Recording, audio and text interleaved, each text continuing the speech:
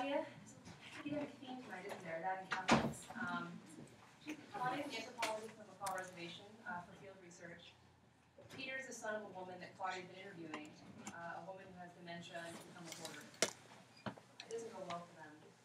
But growing up with a dad who drank made Peter sensitive to patterns in other people, if not in himself. Maybe being a loner did that too. Sticking close to people makes it easier to forgive them for bad behavior. And forgiveness can be as simple as recognizing you were dealing with shit you didn't want to share. Turns out the same holds true for forgiving yourself. Staying apart from the old hurt lets it harden in your heart. You knew that now. Going back on the reservation with them all he tried to forget. As a rule, Peter shied away from other men. Still, in a distance, usually calculable by a bar's length, he made a study of guys who got used to answering calls and impulses, whether to order one last drink, and then another, or to cozy up to another man's wife. Here's what he learned in the life spent alone. Our fate is based on the calls we allow ourselves to hear, and our responses become who we are. Recognizing the repetition of call and response in other people is the surest way to know them. It's kind of like prayer, or mindfulness if you're into that kind of thing. He used to bang a yoga teacher, instructor, that's a title she preferred, instructor.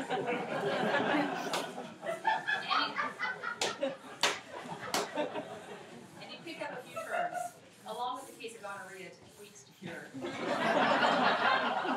moist, bendy bitch. Anyway, paying attention helped him avoid becoming collateral damage as a kid, right up until it didn't. Actually, it was his dad who taught him to watch women. One night when he'd been kicked out to the couch on the porch yet again. It don't matter what they say, his dad muttered. You gotta watch what they do when you're not looking. At the time, all Peter could think was, how can you watch what they do when you're not looking? He didn't say much though. Just took the cigarette his dad offered and they sat smoking in silence. Until his dad said, you gotta know yourself, because no one else will. And then he got a leg up on him. Maybe his dad drank because, deep down, he did see himself and hated what he saw. His jealousy took many forms, making a monster of his wife and spinning suspicion from the time she spent at home waiting for him. As a kid, Peter tried not to take sides, which meant he sided with whoever was talking to him, giving little nods and head shakes just so they keep talking. Children are unlikely confessors, but too few fathers remain true to their roles. And when it comes down to it, most people are opportunists. You can see it in their eyes. Peter didn't see himself as one of the broken men in the bar. He held himself apart from them and their failure. True self-knowledge is a shifty son of a bitch who likes to play good hard to get, but whether he wanted to or not, Peter sensed things about other people. And Claudia seemed to him a woman worn so thin by self-denial that she was liable to do something stupid. At least he hoped so. He checked his rearview mirror. Yep, she was still following him. Perfect. Not quite perfect. He was having trouble keeping her headlights in view. Was she trying to pull over? Christ, they'd only had 3 beers each. It'd been over an hour. She was creeping. Was she looking at the view? It was a clear night, but aside from the bright specks on the shore of Vancouver Island, the Strait of Juan de Fuca was black as the sky. He tapped the brakes, cursing. What an amateur. I hate the way women drive. She might as well get out and walk.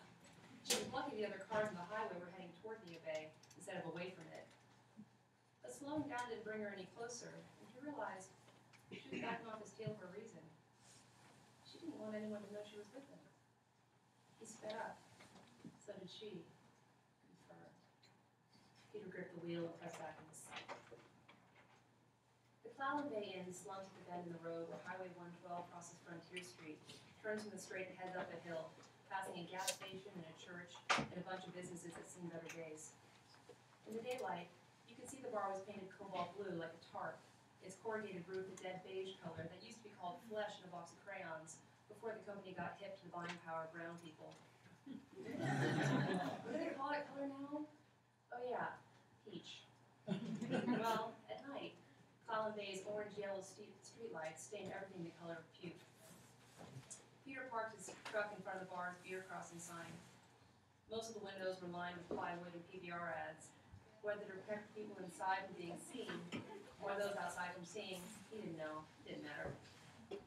He watched Claudia drive her SUV past the bar, up the street, and into a space hidden from the highway by a white van with a faded for sale sign taped to his back window. She hopped out and hurried toward him. She was still dressed like she was going hiking. What is it with white women from Seattle? It's like they died. When they died, it went to REI. She was pretty enough. Not taking any chances, I see. You can never be too careful out here. Thanks for taking the lead. After you. Column Bay's only bar is dark, just like every other dive in this podunk Pioneer Town state. Its centerpiece is a pool table lit by low-hanging light that shows the green velvet ripped and rippled in places. The asbestos tile screen above it, stained with water spots, are found in twins on the table. A lifetime of neglect reflected there like clouds in a lake. Claudia went straight for the bar, brushing past the clump of Indians he didn't recognize, wearing sweatshirts and baggy jeans. He looked down. That's what he was wearing. They stared at her, then at him, and broke into big grins, and, "Well, brother." Raising his eyebrows, as to show he'd seen their praise and appreciated it, he jerked his shoulder real quick and said, "Shut up about it, I'm still working here." One of them went over to the jukebox and poured some sugar on me, smirking at his friends. The bartender was a frosted blonde with thick eyeliner that pegged her as a type who might have fucked the best loggers on the peninsula back in the 80s.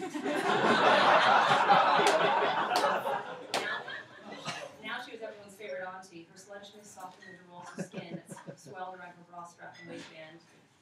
"What can I get you?" "Whiskey." By the time we got their second drinks, Claudia's concealer had been pushed into the crinkles beneath her eyes by all the smiles, which he decided was a good thing. He wasn't as picky as he used to be, or maybe it was that he'd learned to find favor with more faces. He wondered how old she was. That's not to ask. Her beauty was brittle. The last blush would fall. He would look at her so hard he forgot to talk. She touched the burn spots in his right hand. What happened there? "Scars number 12 and 13. She snorted. "Why have you numbered your scars?" "I had to count them to get my first job." "Why?" "So they recognize the body." "How's that?" "Welding is dangerous underwater." "You're a welder?" She looked puzzled, but more than that, curious. That was the first time he'd seen that expression on her face. "Just because I live with my mom doesn't mean I don't have a marketable skill." She laughed. "Yeah, you did. I quit my job to come home and take care of her, just so you know." "How'd you get into welding?" "You know, this is the first time you showed any real interest in me." She looked down into her drink. Whether ashamed or calculating her blood alcohol level, he didn't know. He was tired of small talk, real fucking tired of it. Tired of her hiding her designs in his mother's hoard. For all he cared, she could still consider herself on the clock 5 drinks into an evening. Not that they timed academics, though. He half expected her to walk out and drive back to the res, but the last thing a woman like her needed was a DUI. Claudia opened her mouth, closed it, took a sip and then another, and tried to smile. "So, how do you manage to count the scars on your backside?" "Used a mirror." Actually, that wasn't true. He'd used a one-night stand. What was her name? I'd forgotten it right away. It took to calling her my dirty darling, which she liked. She licked every scar, starting with the asterisk on his right shoulder blade, where the hook had caught, pulling him overboard the morning he went fishing for halibut with a hangover bigger than he was. He was lucky he didn't drown that day, his body trailing behind the boat like a bag of chum, being pulled deeper and deeper by the baited line, until he was hauled out by buddies as bloody-eyed as he. His shoulder still burned when it rained, which was all the motherfucking time in the FA. Claudia got up and got asking if he wanted to play, tucked her quarter under the rail of the pool table. She plucked a cue from where it was leaning on the wall and rolled it on the table. It bounced around like a dying fist. She tried a few more until she found something halfway decent. She was still wearing her ring again. She took it as a sign that whatever they did together wouldn't last. He never got to keep them for long, but that was just fine. Peter took the break, sank his scarf in his side pocket, and left a cluster bucket with her crying in the bin. She didn't say anything, let him run the table until he was spread too thin to cover the pockets, and then she went to work.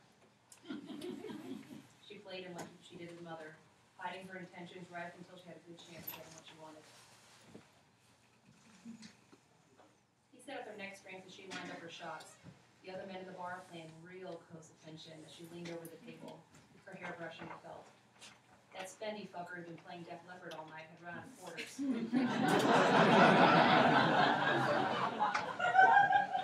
Peter saw him double check his pockets, come up empty, and nudge his neighbor, bumming change to hold the next game.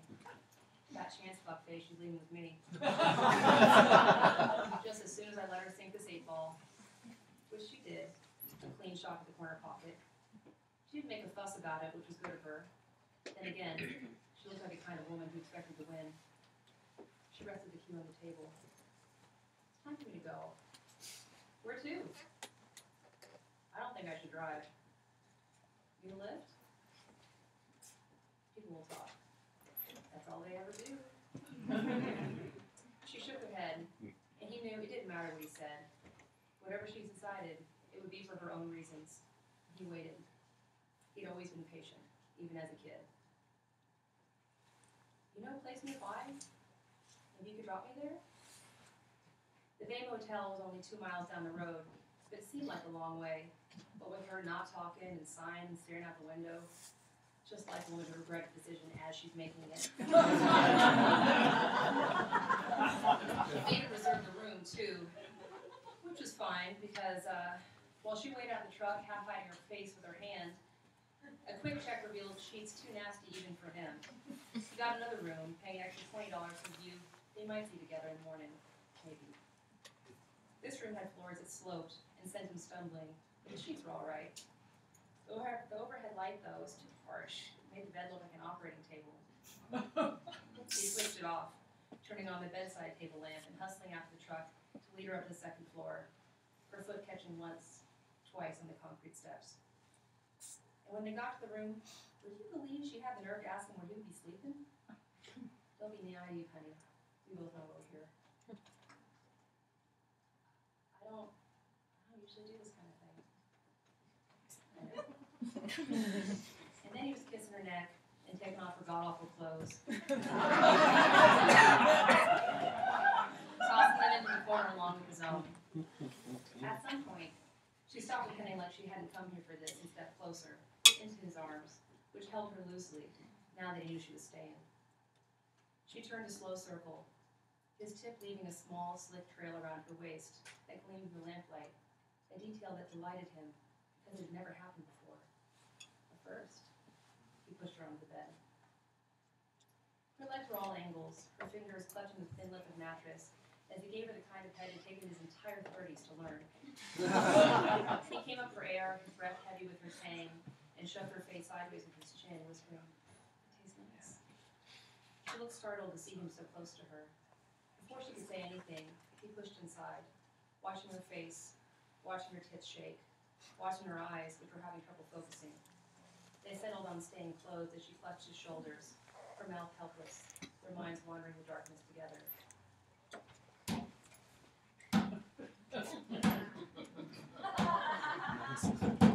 Someone was pounding on the door from the other room. Laughing, Peter popped himself up and raised his right fist, gave an answer. Claudia's eyes are open again. Down here. Oh, I knew you were there. He dropped down to his elbows one at a time, the flat of her belly hot against him. You're a lot nicer than the whiskey in me. It's hard to be mad at someone when they're right in the middle of fucking you.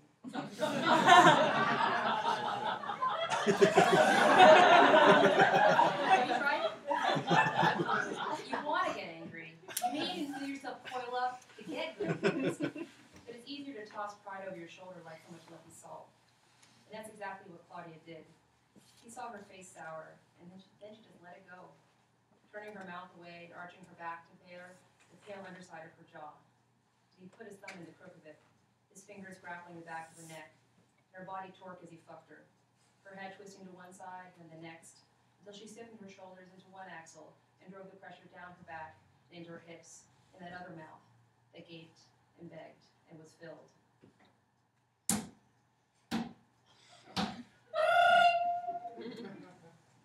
He propped himself up into the phone. Hello? Sir, we've been getting calls. Well, I imagine you would. You're listed, aren't you? Sir, calls are about disturbance to your room. Disturbance? There a force field here or something? Sir, it's a noise disturbance from your affair. Affair? All we're doing is fucking. Please, show some respect to the other guests. If you can't fuck out loud in a motel, where can you do it?